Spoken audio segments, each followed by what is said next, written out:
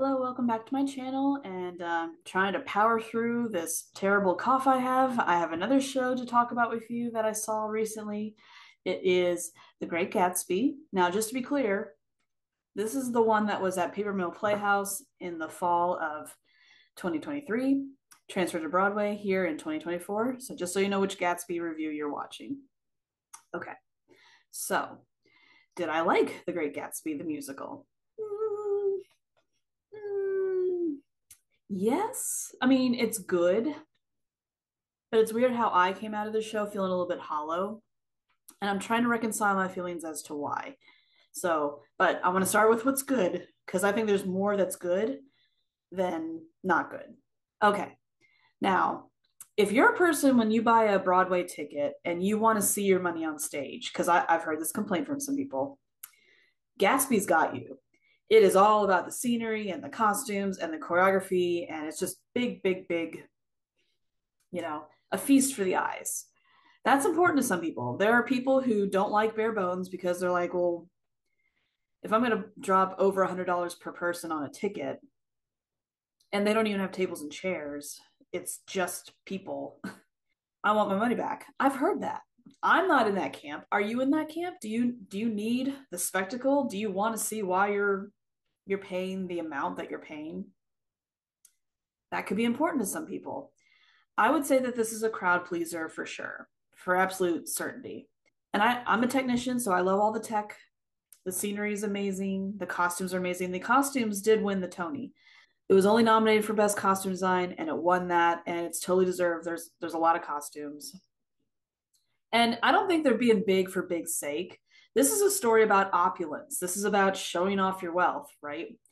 It would be weird to have a story that's all about the haves and the have-nots, and there's nothing going on visually on stage. It's just bodies moving around. So the tech is good. And it's not like they're just doing big tech just for big tech's sake. It's polished. It's super well done. The other big standout to me in this production is the choreography. Very big, very fresh, I think is the right word. There are people who have complained that this show is not jazzy enough because it's supposed to represent the jazz era. Now, I'm not a jazz expert, but I think that tracks. I don't think what I was looking at was super jazz infused dancing, but I don't know. But it was, I mean, it was solid, solid dancing. Good on you. The other thing that's really good about this production is all the performances. We do have some stars in this show. Jeremy Jordan plays Gatsby, and Eva Noblezella plays Daisy. They were both there the day that I was there. Got to see them both, and along with the rest of the cast. The only cover that I had, well, I had two covers. Myrtle was played by Dariana Mullen, and there's a smaller character. Her name is Glinda Gray. She was played by Samantha Paulino. Put their names here, like always. Um, but the rest of the opening cast for this production was present.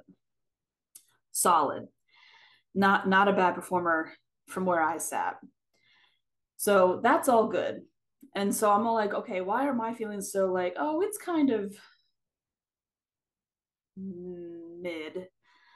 I'm trying to reconcile my feelings because the big, big, big complaint I've heard with this show from people who don't like this show is they love the book so much. And they're like, well, if you love the book, you're going to hate this show. Very broad statement. I don't agree with that. How married are you to the book? I have read this book, but it's been like 15 years. I don't remember it very well. So I'm not married to the book. The problem with adaptation is books are a totally different medium. Musical theater is a visual medium. Now, what I do remember and what people have said about The Great Gatsby, the book, is it's all about the subtext. These are characters that have secrets and they're keeping it all bottled up. They're not expressing themselves very well. They're doing a terrible job of that.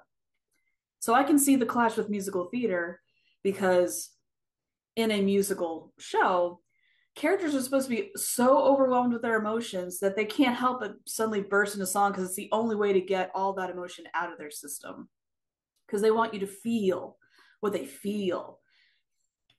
And they're so just tight lipped in this story. I actually think the source material is the problem. Now, what I'm curious about is would this make a good play? Maybe it's that pressure of being musical theater, so you're putting a round peg in a square box, kind of like it almost fits, but not quite. I thought the songs were just okay. I can't recall a single one. The official cast album is out, and I have been trying to listen to it, but I'm just not feeling it. I think it's just fine, you know? And I hope I'm not being a snob about it. I hope it's just, oh, it just doesn't hit me. Because I don't think the music's a problem. It's not like the music's bad and you don't care. But obviously, in a musical, you need the music to be one of the strongest elements because that's what makes it a good musical. I don't know. I would watch this again. I would not discourage you from seeing this unless you are so attached to the book and you need it to be a certain way. Because my hang up, I think the music was just meh. But more so, I think it is the story.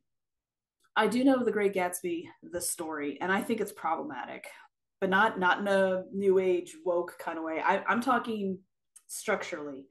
There are things that happen in this book that I'm like, but why?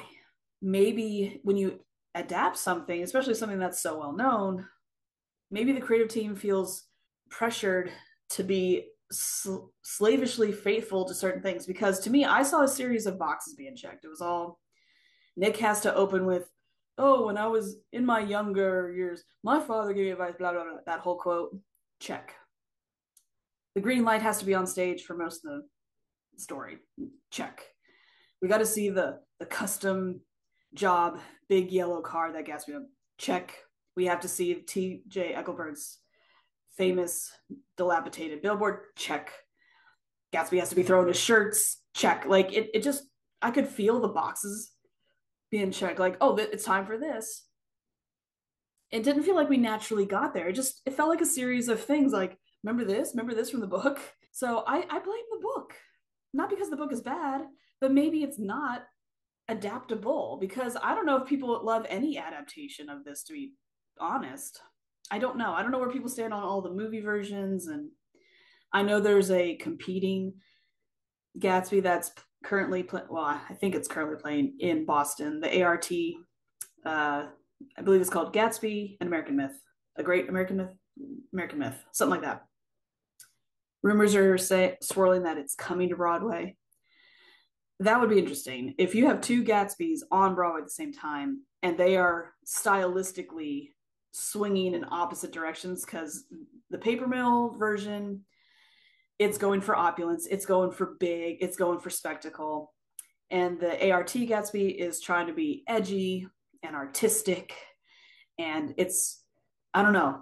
In a way, they're both style over substance, but in opposite directions. So marketing teams for both these shows, please help differentiate which version you are.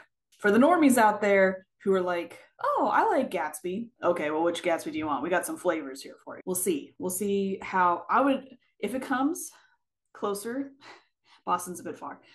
If it does go to New York or if it tours or something, I would see it just to, not to compare them in the whole, which one is better? It's more, what is your take? What are you bringing to the table? Can you fix the adaptation disease that plagues so many things that get adapted? I don't think this is a bad production. I think the truth from where I sit, it's because I struggle with the story proper. Now to get into some more specifics, I do have to spoil this. Well-known story, old story, but hey, you might be watching this going, I don't know what Gatsby is. So if you don't want to know anything about Gatsby, the story, turn away now. Okay. The pivotal scene where Gatsby and Daisy are at the lunch and they're going to do this big reveal to Tom, and they go into town to the plaza. So they switch cars, and then when they come back, they switch back. From a plot perspective, I understand why that happens. We need Myrtle to see Tom in the big yellow custom, very distinct car, so that when she sees it later, she thinks it's Tom and she runs out, and then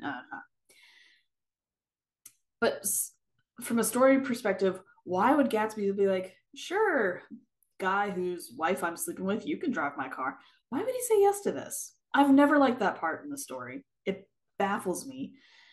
That definitely screams the whole we need this to happen because the plot needs it, but we can't find an organic way to get there. Not a fan. My one ping against this exact production is the pool, and I was afraid of this. You can't go watch an adaptation of Gatsby and not in the back of your mind at least be going, okay, but how are they going to do the pool? I don't like what they do. This is the one thing I would be like, is there any way? Is there any way we can change this? Now, it just could be a taste thing. Not a fan.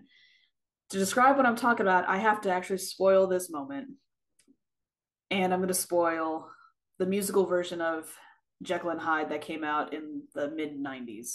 So if you don't want to be spoiled for that show either, again, turn away. It's not playing anywhere. Nah. But also it's indicative of Jekyll and Hyde the story. It's not unique to the musical, except for a choice that's made. So we're at Gatsby's and he's undressing because he's gonna go into the pool. And he's singing like this ballad. He's all like, Daisy, Daisy. And then Wilson just shows up behind him and he just blows him away. Now, maybe they were going for shock. Maybe they were going for, well, let's show how abrupt it is. Because to Gatsby, it would be abrupt because he doesn't know Wilson's there. He doesn't know this is about to happen to him. So maybe he wants to shock you. But in this production, the edge of the stage has the railings that you see in pools to help you climb out if it's too deep to just pull yourself out. And the front of the orchestra pit is lined with blue tile. So you know that's the pool. So he's singing, he gets shot, and he falls into the orchestra pit. At my show, people laughed. Now, they might have laughed because they were uncomfortable, because people do that. But I think the real reason is it just looks so goofy. I don't think that moment works. Now it's a little moment, but it's like the moment of the show. I wish they went the Jekyll and Hyde musical route, which I'm going to spoil. In Jekyll and Hyde, in the scene where Dr. Jekyll takes a potion and he becomes Mr. Hyde. So it's all about duality and your good side and your evil side and da.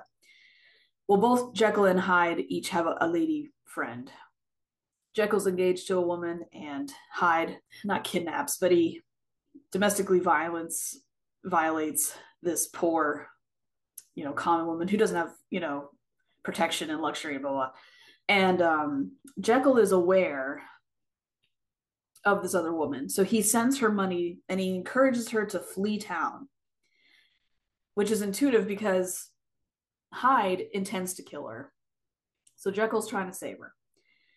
So we're in her crummy little apartment and she has this envelope full of money and she has this big, beautiful song about how she's going to change her life because she has this money to do it.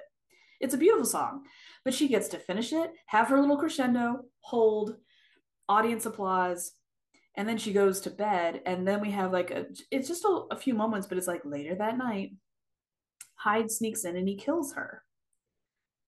See, that to me has more impact because she wasn't in the middle of a song. Yes, it would have been shocking. It certainly would have brought the whole, oh, I was just going along my own business and bam, I died. I don't know. I just hated that in this show. It looks so goofy. So that's my real, if you wanted me to point out what do I specifically hate in this show, that's one. It sounds like I'm splitting hairs, but it's an important moment. I think just don't have him singing. Maybe they have tried it. Maybe that looked worse. I don't know. I didn't like it. But it's not like it didn't have anything good. One of my favorite moments, and this is in all adaptations that I know about, when Nick invites Daisy over for tea at his little cottage and Gatsby comes early and he's like freaking out and trying to get everything perfect because he wants it a certain way because it's the first time he's seeing her. That whole scene is so charming and so cute. I love it. So endearing. Myrtle has a song, which is so nice because she's so important to the story. But in movie adaptations, she's such an afterthought. She's barely a blip. So it's not that you're not sad that someone innocent dies, but you don't feel as much because we don't really get to know her. Here's a chance for us to get to know her. Now she does at the end of her song, but I'm pretty sure she finishes it and then she turns and then they simulate her like her death is done better, in my opinion. Oh, I'm a liar. There's one other. I don't hate this. I just dislike it. It's not as deep. Jeremy Jordan is doing this weird affect thing with his voice where he's all like, ah, hello, old sport. I am Gatsby. Like when he first started talking, I was like, what are you doing? Like, I don't know. It sounds so weird. It sounds like he's doing a fake voice. But if that's what he's supposed to do, or if that's what the director wanted, I didn't care for that either. But everything else is really, really good. I thought all the performers did good. I'm so glad that Jordan is a more prominent character because that's the thing. Jordan is the character I remember the least from the book. I don't remember if in the book she and Nick have any sort of fling type thing. They certainly beef it up in this adaptation, where they go so far as to even flirt with getting engaged. I'm just glad that that character had more to do than what I remember her doing previously. But yeah, these are all very unlikable people. So I don't know if that's why my heart can't open to the story because I'm like, well, you all suck. So I'm not sad that these bad things are happening to you. I don't know. I feel like I'm tearing this show down. I don't mean to do that. It's so well produced. It's so well executed. I've heard a lot of people when I'm just walking in New York going to other shows, people are like, "Oh my God, have you seen Gatsby? Oh, we love it. People love it." I had fun. I just didn't love it, you know? I don't know if the pool was enough to make me go, "Oh." But those are my thoughts on Gatsby. Not sorry I saw it. It's low risk. I think you'll get something enjoyable out of it. You would have to like just hate this story. Yeah, if you don't like Gatsby at all, then why would you go see this? Those are the only people I can think of are like, don't go see this. Don't go see this. That's it for today. I'll be back later. Bye.